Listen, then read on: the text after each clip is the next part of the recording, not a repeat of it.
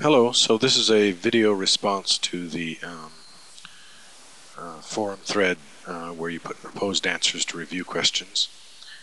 Because it's hard to draw pictures and matrices, and I'm wanting to cover the Markov chain question. So in answering this, we're looking at this matrix here, and the check that shows that this would be a valid state transition matrix is that the rows sum to 1. They should each sum to 1. They represent state transitions from state I to state j. So they should all uniquely sum to 1 because of what you'd call conservation of mass.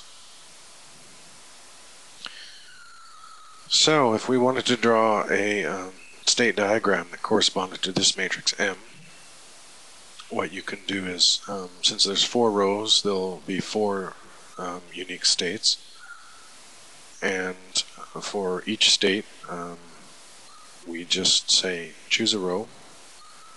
So I'll say first state is A, B, then C, then D, so A, B, C, D. And so the probability of transiting from A to A is 0, so I could draw a loop here, but I didn't.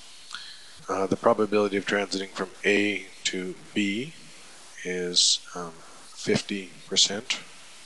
The probability of transiting from A to C is 0.4, 40%, and 10% transiting from A to D.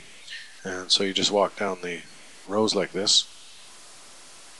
If you're in row D, then the probability from transiting from D to A would be 0.25, and D to D would be 0. So nothing there. C, for instance, has a 0.2% chance of re-entering state C after one iteration. So how do we operate on this? We're given this initial state.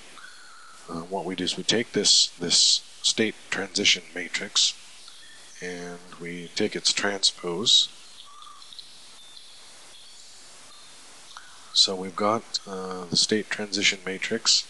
We take the transpose of that matrix, and then for a given state x of I, we transit to the next state by multiplying the transpose of the state transition matrix by that state. And what we get out is the next state. And this process can keep continuing.